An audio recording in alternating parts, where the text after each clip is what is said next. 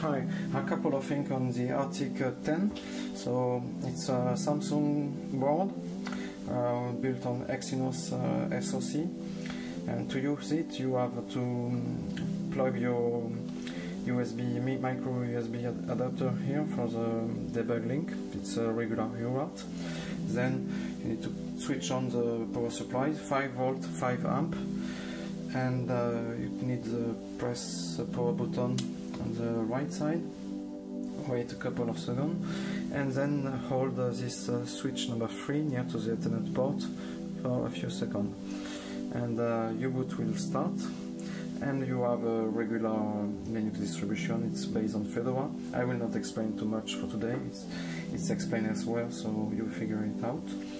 So what I'm going to explain is how to put your own system on an SD card and run it from it. This can be convenient for a developer. So I switch it off. On this side we have the boot selector switch. If it's brand new, you have this small adhesive tape on top of it. I remove it. So on the left side it is booting to the eMMC. If you move both of the switch to the right side, both of them, then you'll be able to boot from the SD card. So I just need to power it on again. Wait a couple of seconds, and then hold this switch number 3.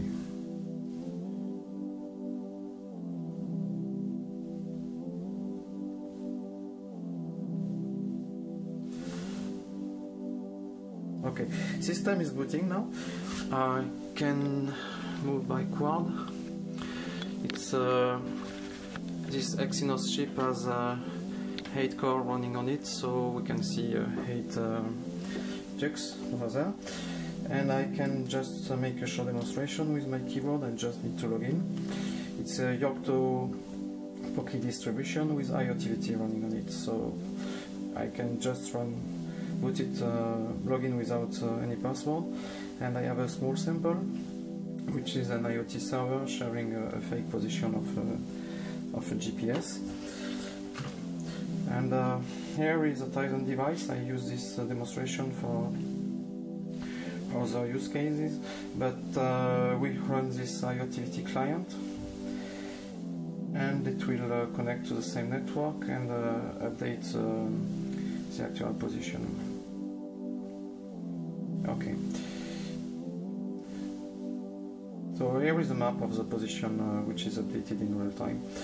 So we have a iotivity running on this side as a client, and a server on this other board, and we are communicating on the same network. It is using IP, but it can also use different protocol like Bluetooth Low Energy, and Thread. I think there is a lot of connectivity feature on this ARTIK-10. So that's all. If you have some question, you can find me online and ask some question. I will publish this on several communities. And thank you for listening. Goodbye.